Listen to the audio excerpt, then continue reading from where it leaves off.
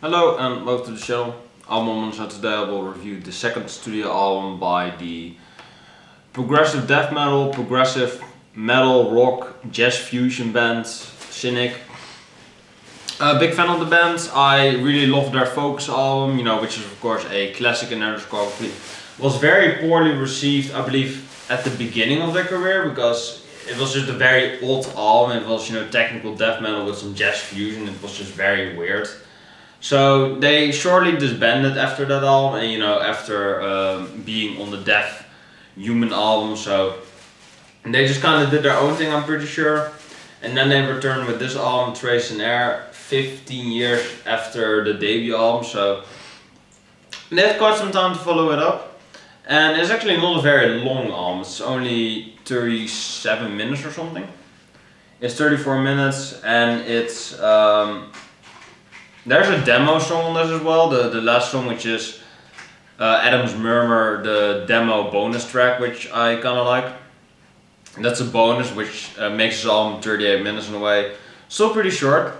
I prefer the album with the demo song because the album is a bit longer, so I do like that. But I wouldn't necessarily include it into this review because no site mentions it, so there you go. It's a Japanese bonus song, so do with it what you will. Requested by Dan Souls. I think he's a fan of the band. I really like this band, so there you go. But this band isn't for everyone. They're definitely a weird kind of progressive death metal band, or now progressive rock metal band. So if you don't like them because they are kind of weird, then don't touch them. If you're not into very weird, kind of avant-garde kind of rock metal, then don't listen to this. But if you're kind of a weird fuck like me and you like weird freaky shit like this, then join the team. We have the first song, Nunc Fluens. Nunc Fluens, I'm not sure how you say this one, but this was a very spacey, trippy intro song. Just very vibey and shit like that, and it kind of starts off slowly like the last album that I reviewed, but still really nice to listen to, very nice pleasant sounds to the record, and it starts off the album pretty nicely and pretty unexpected after 15 years of silence from this band, and then start off with kind of a dozer like this. Not a bad thing, I really like this song, but I wouldn't really say an opening track, but at the same time none of the tracks are really opening song appropriate, I would say, so do whatever what you want. And then we have the space for this, which is a bit more brooding, a bit more heavier. It's twice as long as the Nunc Fluens song. The song has a lot of layers. It is also kind of the same as Nunc Fluens, as in it's very spacey and vibey and shit like that. But it still has a lot of room, a lot of space, if you will, pun totally intended, for to experiment and to have the Cynic trademark style. The song reaches a lot of spaces in very little time, or in nearly 6 minutes, so that's still a lot of time. Great song, I really like it, and it's one of my favorites. I will think about it. It's a pretty good song though. Every song on here is potential favorite though, so there you go. Now we have Evolutionary Sleeper. This is a very chill song.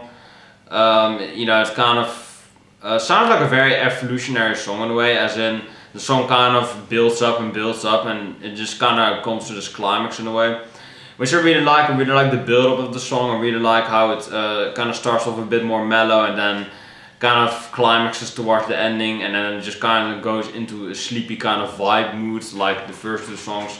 Very great build up song, really good, I really like it. Then we got Integral Bird, which is kind of a heavier song, kind of goes back to the more focused roots of the band. Really good song, pretty heavy. It's probably the heaviest song so far. I really liked it. I think it's a great song. It's pretty brooding, I would say. Probably the heaviest song so far. It's the centerpiece of the record. Pretty heavy song. That's all I can really say. If you still want that Focus era Cynic, then listen to Integral Bird. That's probably your best bet. And then we have The Unknown Guest, which was a very great song. Really mysterious sounding, very spacey again, but with some heavy interludes and with some really quiet melodic parts. So this song was very heavy, you know, very diverse, I would say. Very mystique and interesting at the beginning, you know, when the band was meeting the unknown guest and then they met the guest and it was kind of heavy, and then, you know, they went to this comatose state again, which I really like. I really like that vibe that they created on there. So this is definitely one of my favorite songs. It's one of the most fluent ones, so there you go, really great track. Then we get Adam's Murmur, which is, I believe, the most popular track of this album. You know, it is the only track that has a Japanese bonus track, so I think it's the most popular. It's 3.5 minutes long, it's very fluent, it's very catchy. It's kind of more on the jazz fusion side. It's very melodic, it's very quiet in a way. It's kind of like the progressive rock song of the album. It's just a very melancholic, really great song to listen to. I really like it. It's my favorite of the album. I mean, it's really difficult to pick a favorite on this album. It's like picking your favorite child. It's all really good. So I don't know, it's one of my favorites. It's really quiet and nice. Yeah, it probably is my favorite. I really like the tone and the style of the song. Really love it. Then we get King of Those Who Know. This was actually a very heavy track. This is definitely the heaviest track on the album. Integral Birth comes close, but I think King of Those Who Know is pretty heavy as well. It's the longest song on the album, being 6 minutes and 9 seconds long. Yeah, this track was pretty brooding. It's a pretty epic kind of closing track, almost in a way. You know, it kind of sounds like I'm watching a Game of Thrones episode, you know, pre-season 8.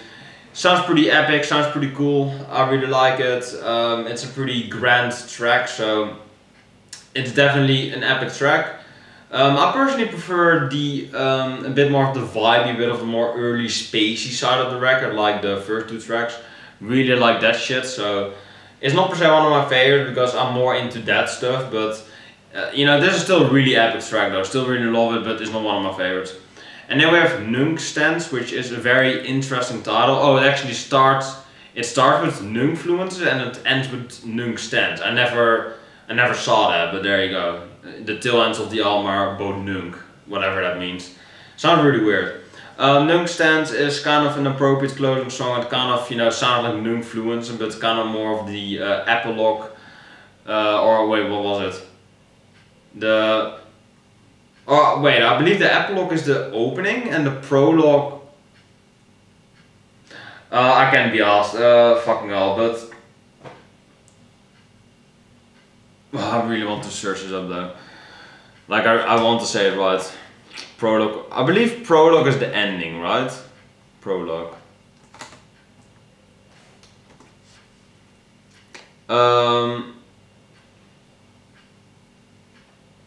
Oh yeah, it's the beginning. Prologue. Epilogue is the ending. Yeah, exactly. The epilogue of the album. I want to say that cool. I want to say that in a cool way. This is the epilogue of the album. Really great epilogue.